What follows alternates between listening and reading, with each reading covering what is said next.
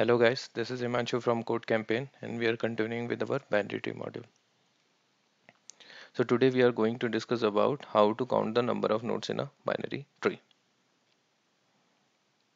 Okay, so we can do this question in two way. We'll do this function question in two way. First we'll do it in an iterative way and the second we will do it in a recursive way. So what we have to do, we have to find how many nodes are there in this binary tree. So if you have seen my previous videos on the traversal, so you already know if we have to traverse our tree or a binary tree in a iterative way, what we have to do, we have to do a level order traversal. And to do a level order traversal, what we use queue, right?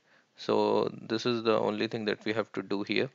What we have to do, we have to do a level order traversal on this tree. So if you haven't watched the video of the level order traversal, you can click the link which is being popped on the right hand top of the screen.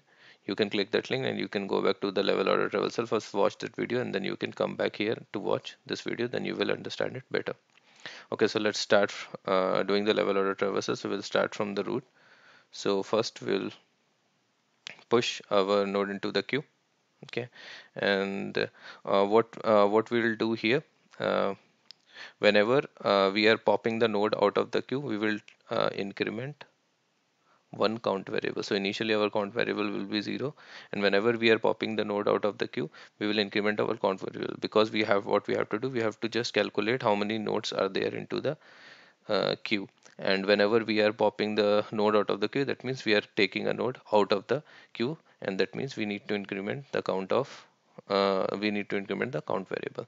So this is the start thing. So after pushing one into the queue, what we will do, we will pop one out of the queue.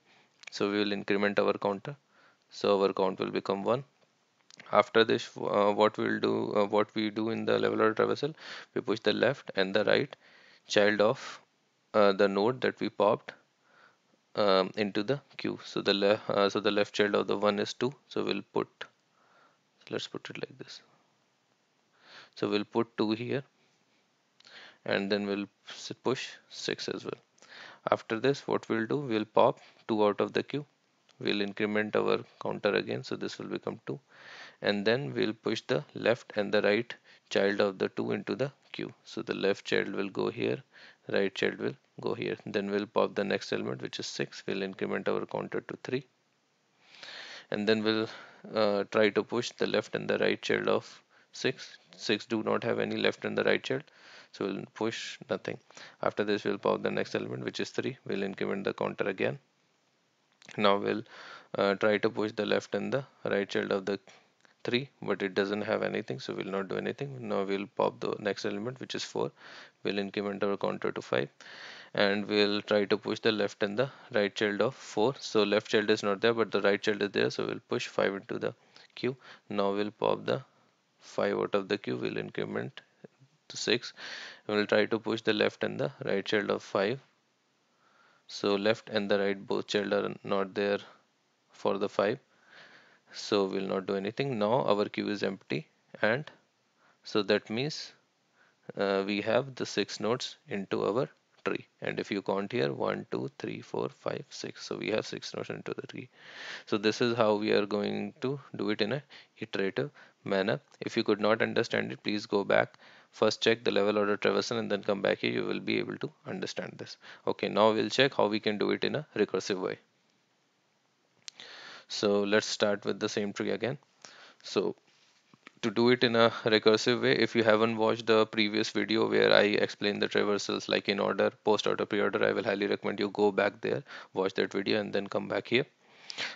You can see the pop up on the right top of the corner of the screen. You can click that link, it will take you to the video which you have to watch, and then you come back here and watch this video again. Okay, so how we are going to do it in a recursive way. So what we will do, uh, we will apply recursion here, and again what uh, we will try to solve the smaller problem first.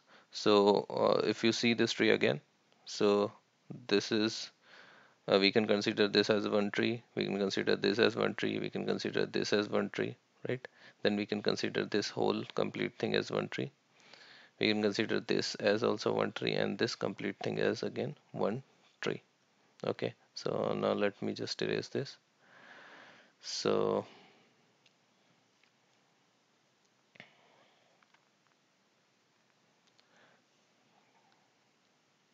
so what we'll do first, we'll traverse to the left of the tree until we hit the null.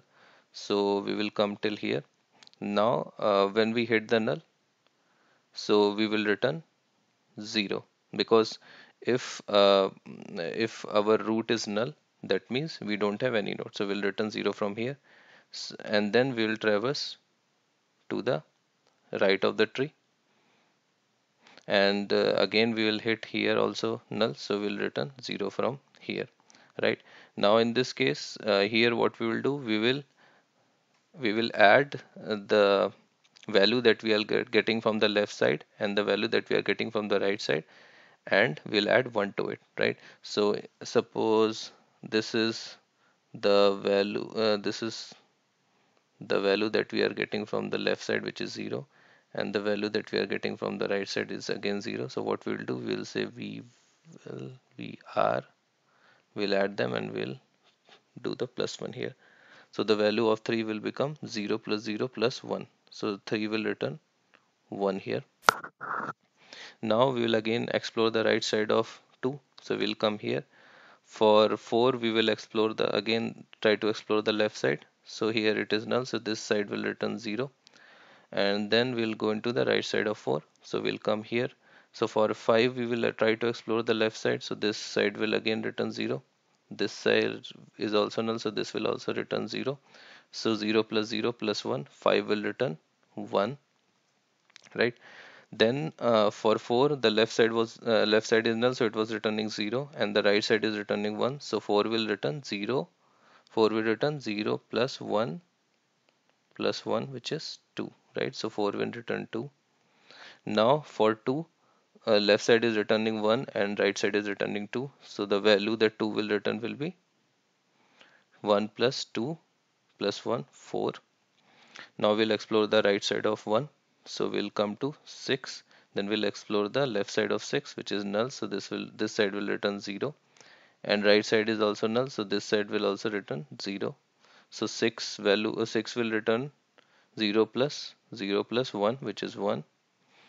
And then the left side of 1 is returning 4, and the right side of 1 is returning 1. So that means the value that 1 will return will 4 plus 1, which is 6. And these are the number of nodes into the tree.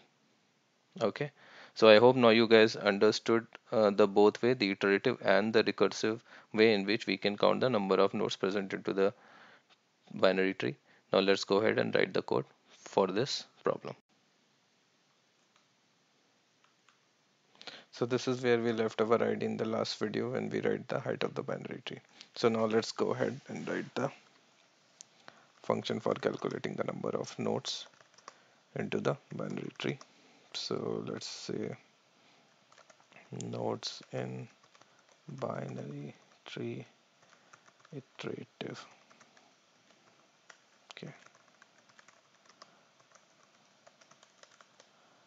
So first we'll again check if our binary tree is empty, and if our binary tree is empty, then we will return 0, because there will be 0 number of nodes if our binary tree is empty. If our binary tree is not empty, then we will do a level order traversal here. So let's take one queue.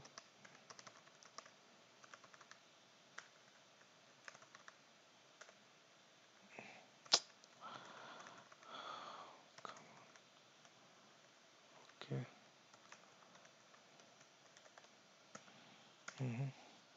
So we got one queue. Now let's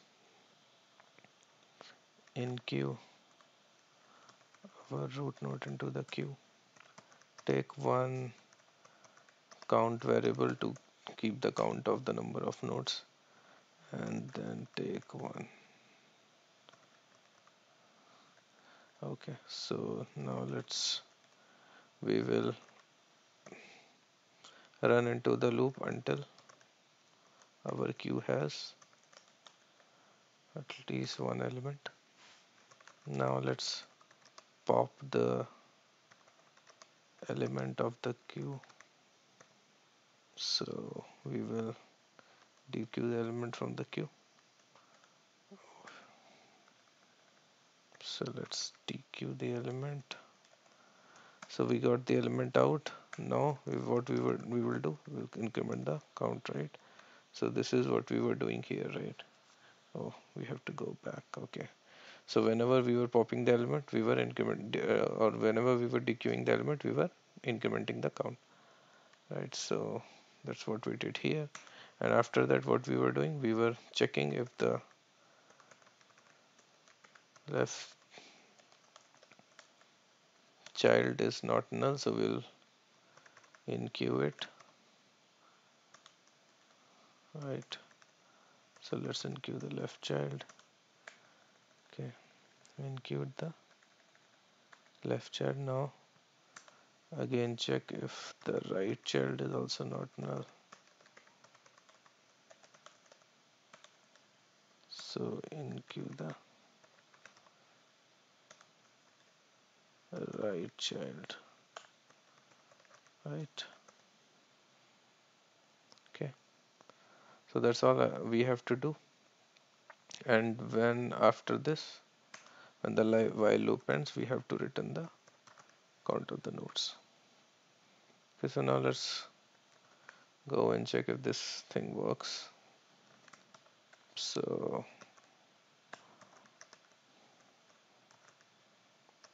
we will say nodes,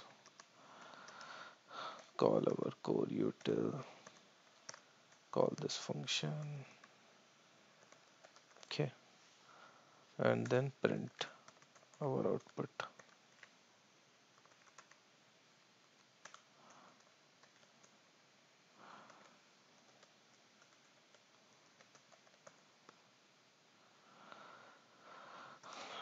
Yes.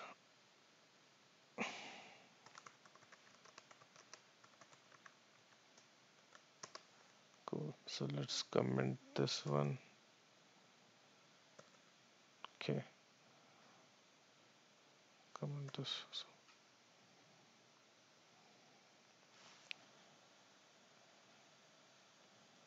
So yeah, number of nodes are 6. So what was the output here? 6. So that means our iterative thing works. Let's pause it. Let's go ahead and write the code for the recursive manner also.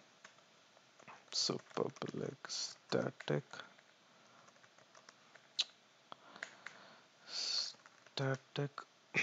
integer nodes in binary tree recursive.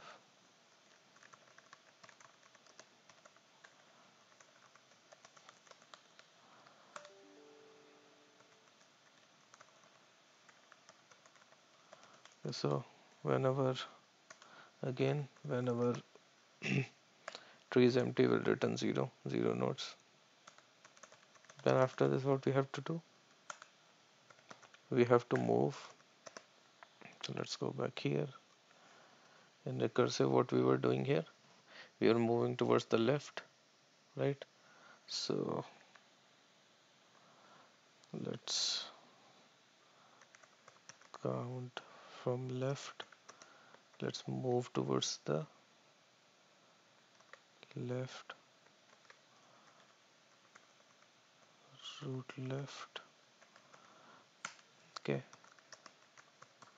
and after that, after the left function call returns, we will move towards right. So now let's move towards right, and then after this, what we were doing, we were adding the count of left and the count of right and adding 1 to it and then returning.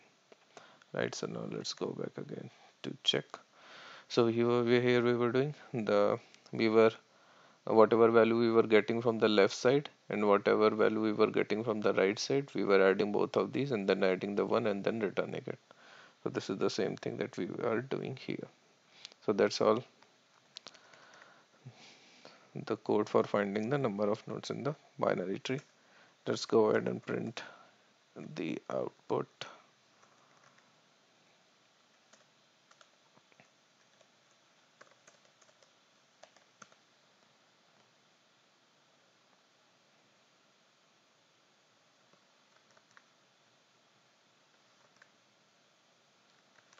Call our core util. Okay, and what is the function? Recursive root 5. Okay, so now both of these function calls should print the same value. So the output should be 6. Yep, so we are getting output as 6 from both of the function calls. So that's all for this video. I hope okay, before ending this video, let's go ahead and discuss the time complexity of both of these algorithm. So in iterative way, as we are using the stack and traversing each and every element, right? So as we are traversing each and every element, so the time complexity will be equal to the number of nodes in the tree. And as we are using the queue and we are putting all the elements into the queue, so the space complexity will also be equal to the number of elements into the tree. In recursive manner also, we are traversing all the nodes, we are going through all the nodes, so time complexity will again be equal to the number of elements into the tree. And as we already know, we are going through a recursion, so recursion we use the call stack, and the call stack will again store I will have to store all the elements in the worst case scenario. So our space complexity will again be O of n or equal to the number of nodes into the binary tree. So that's all for this video, guys. If you like the video, please go ahead and press the like button. If you haven't subscribed to my channel, please go ahead and subscribe to my channel. If you have any queries, please put it into the comment box. I will reply to your comments. So that's all for this video. See you in the next video again. Thank you.